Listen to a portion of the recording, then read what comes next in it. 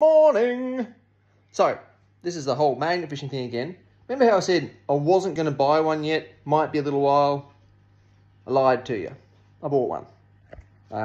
So we're going to unbox it. It's the Megaladon something magnet. Arrived pretty quick. I could probably tell you where I bought it from, but I don't remember right now.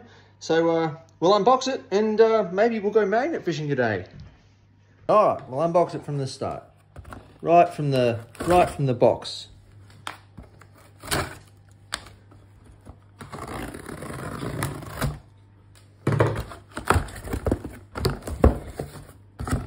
Ooh, I'll throw that away so no one can see that. That's a pretty cool looking box. There we go, that's where I bought it from. Detectorists.com. It's got a QR code and everything. How fancy. It's heavy little unit. Man, that's a good looking box. Go over there. Yeah. Megaladon. The great white magnets. We'll see. Holy shit. Yeah, nice. So I didn't get the one with the grappling hook, but it's got a bunch of carabiners. It's got a pair of gloves.